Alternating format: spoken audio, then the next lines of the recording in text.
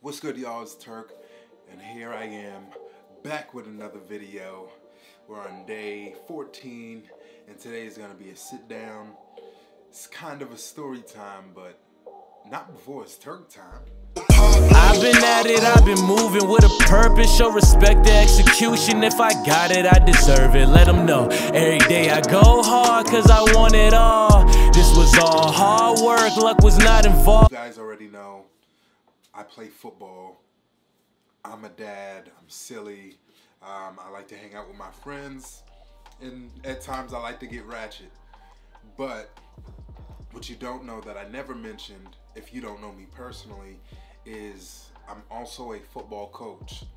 Not just any football coach, but I coach all women in a flag football league for breast cancer awareness. The league I coach in is called Pink Sunday. It's an organization in Cambridge, Massachusetts. You have women of all ages that come to play, as long as they're over 18.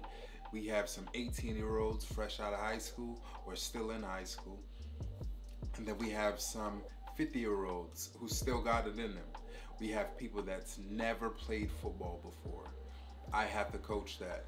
Just imagine like me, who's played football all my life, I'm telling somebody to run a slant, they don't know what a slant is.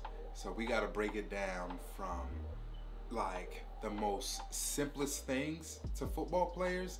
You gotta explain it to these women so they can get better every week.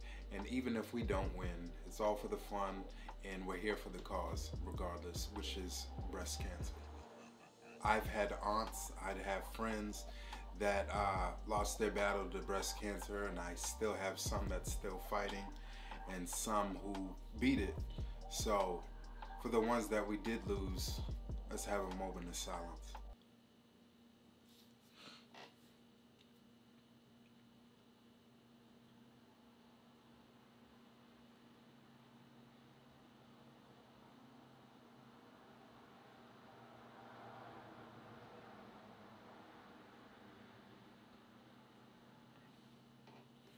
Thank you. My team name is Twin Peaks. There's another team called Breastianas, another team called Treasure Chest, another team called Hakuna Matatas. If you notice, all these names have to do with breast. And it's not inappropriate. It's, again, it's for the awareness, and we're spreading awareness here because we are playing for breast cancer awareness. So if you could understand that, this video will be a little easy for you to digest. So I started coaching because I played football all my life, and I won 2 championships in 1 year. I feel like I accomplished what I wanted to accomplish, which was a championship. My skills are good. I know I'm fast. I know I'm good at playing my position. But can I teach my position if I had to? Can I teach women who's never played football before football from scratch? And that's a challenge that I wanted to take on. So here I am, I'm coaching. So far it's been a beautiful experience. I've been coaching for 3 years now. This will be my 4th year if we get to play, because things are limited because of COVID. But honestly, I haven't had too much success coaching, but I haven't had complaints. We're still having fun, and when I say I haven't had success, I haven't had too many winning seasons, but I feel that's gonna change really soon. I'm developing a core of women that wants to stick together and stick this out, and I believe we're one of those teams that could go from worst to first. I honestly do. There's been a learning curve. I remember I was always an introvert when I played football. And for the first 2 years and a half, I was an introvert coach, and I noticed that didn't work. So I had to take a different approach to get football through to these women. Otherwise, we was gonna continue being bad. And it wasn't because they're not skilled, it's because their coach was like incapable of communicating. And of course, players, the coaches, men to women, whatever type of relationship, is not always eye to eye. There's some arguments, there's some petty comments made, and that's fine. I really do love all the women the same. It really is a hell of an experience. So It's just like, you know what, we have our moment. I know what this is like because I've been a player. I am a player. So I understand frustrations at times, and we just let it slide. It's whatever. I feel like what sets me aside as a coach is I get out there and I run with them. I bring my cleats to every practice. I don't just tell them what to do, but I show them what to do. So literally lead by example is more than, you know, being the drill sergeant and just yelling, kind of like how I was taught. I actually put on my cleats, lace them up, and I show them exactly what it is that I want it to look like and I want them to do as far as plays, routes, attacking gaps, everything above. It's a hell of an experience dealing with many women and many attitudes, and even from other teams when you're playing them, you know, the trash talking starts, but it's always in fun and sport and competition. So I think it's all fair. I love to challenge myself. As a player, I won my championship, and as a coach, I would love to win a championship. I'm not gonna say it's my top priority. I want the women to have fun first, but nobody has too much fun losing. We definitely have an agenda. We definitely want to win, and I think we are. So early this year, 2020, it was still cold out. Me and the girls got up and we started practicing early. We was running and conditioning. We didn't go over plays, but you know, we was conditioning, we was getting into football shape. Because everybody knows you could be in shape, but football shape is different. So we had to get them in football shape. It was like a boot camp, and they were ready. These girls was ready. Me personally, I love football. I love coaching. I love playing. I love being around it. I love seeing the kids play. It is such a good sport, and I want to express my love through my coaching. One of our young talents, Ainsley, she just joined us this year, just got a 4-year scholarship to Curry College. I share that here.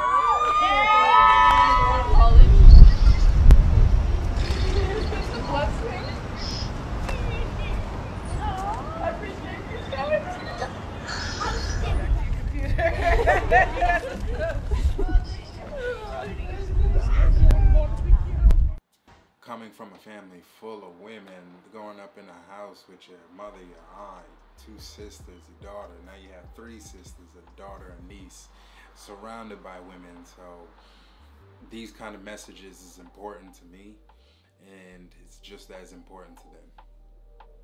What I learned about coaching women is you got to lead by example. That's mentally, verbally, and physically. They got to know, they want to know you know what you're talking about. I had a player literally take me out to a restaurant, and she was picking my brain about my defensive scheme. If my mind wasn't right, she was gonna leave the team. But luckily, I knew what I was talking about, and she felt that I knew what I was talking about, and she stuck around, and she had a few of the core girls we have today stick around with her. So that's something that I did learn, and that's the mental. You got to know what you're talking about. You got to have a scheme. You got to have a plan, and you just can't wing everything. You just can't come into practice and wing it. You got to have a game plan for every practice, every game. As a football player or football lover, you have to know that. Verbally, I know I had to speak up for the first half of this last season. I was very quiet. I wasn't too assertive, and I wasn't like really enforcing things. I'd be like, do 10 jumping jacks, and they'd be like, can we do 3? And I'm like, fine, you can do 3. But now I'm like, no, 10 jumping jacks, we're all doing it, including myself. I'll do 20. I know you guys can do 10 because we're all equal out here. Like, whatever I can do, I know you can do better. So I'm not gonna let you cheat yourself. And that also plays into physically. I have to show you guys that I'm physically gonna do what I'm telling you guys to do. I would never ask you to do something that I wouldn't do. So to prove that, I'll lace up my cleats every practice, I'll put on my gloves every practice, and I'll do everything from linemen to receivers to running back to quarterback. And on defense, from the linemen to linebackers to DBs, I'll do it all. And that's why I think that we're going to be a successful team, and honestly, that's why I love coaching. Now, even though we are teammates on the field, we're also teammates off the field. We go to arcades sometimes. A few of us have kids. Myself, a few of the women, they have kids.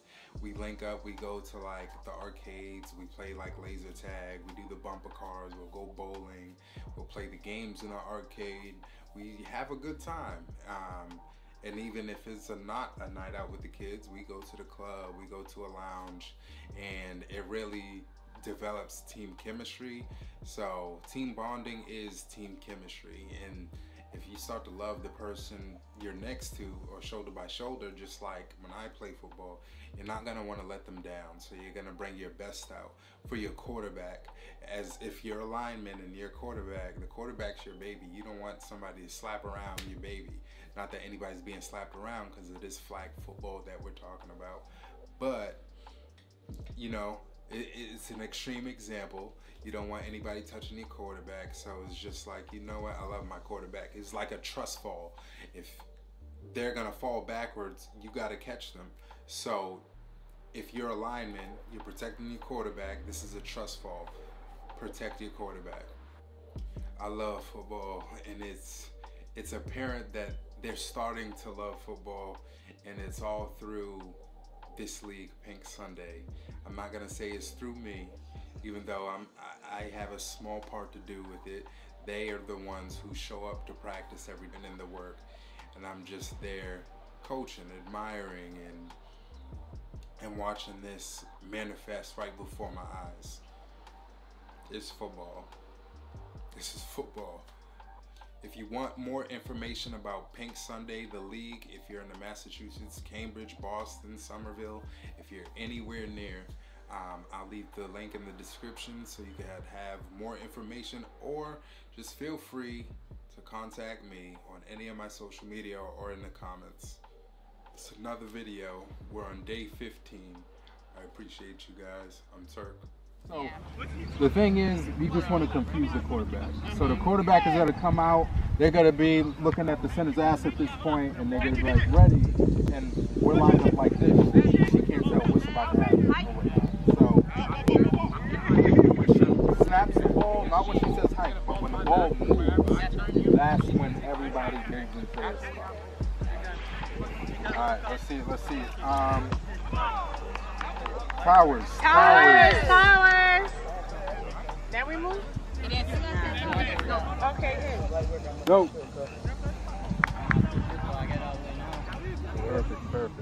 Dad, what's wrong? My life's a TV show, here's another episode. Sticking to the script, swear I'm always skeptical.